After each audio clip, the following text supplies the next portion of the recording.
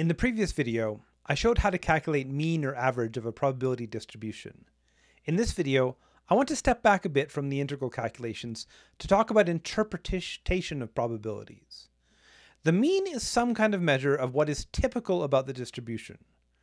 That's how the word average is used in natural language as well. Something is average if it is typical, in the middle, roughly what one would expect, neither amazing nor terrible.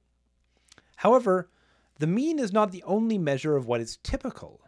Another one you may have heard of is the median, and I'll define median for distributions later in this video. You may also have heard of mode, and there are mathematically infinitely many such measurements. The general term for these is central tendencies. Average is a central tendency. Median is a central tendency. These are something that mathematically gives some idea of what is typical in a probability distribution. The fact that there is more than one central tendency is pretty interesting. It isn't necessarily obvious in any situation which central tendency is the most appropriate.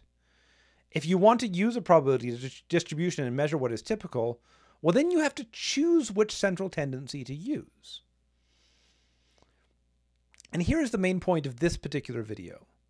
The person using the mathematics has to make the choice. The mathematics doesn't tell you which central tendency to use. It can tell you how to calculate them all, but it can't tell you which one is appropriate.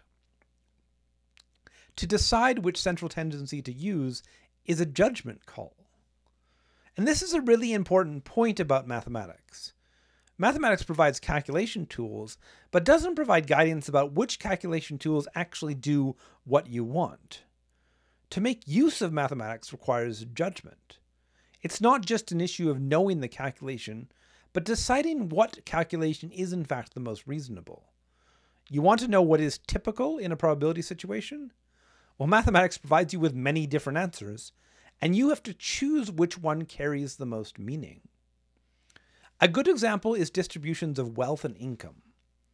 Rough figures here are taken from the Stats Canada website in March 2021. The mean or average income in 2018 for Canadians 16 and over was $48,000.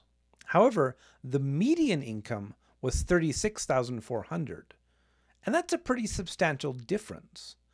Which of these measures the typical Canadian? Well, the user of the mathematics has to choose.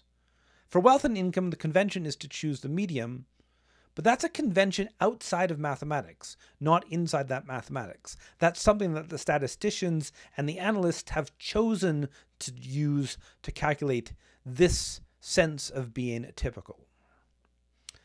After that discussion, let me actually define the median for continuous probability. As usual, I have a probability distribution f on a domain AB.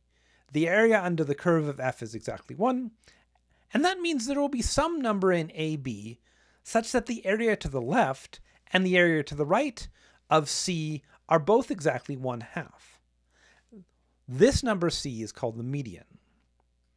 It's intuitively clear that this is some kind of central tendency. It's between exactly half of the probability area on either side. However, the average also had intuitive clarity to it. And what's interesting, as I mentioned before, is that these two central tendencies can differ. And let me show you an example. I calculated the mean of the distribution e to the negative x, which was 1 in the last video. What is the median? Well, I want some number c that the area on either side of c is 1/2. I'll calculate the area on the right, so that means that the area from c to infinity must be 1/2.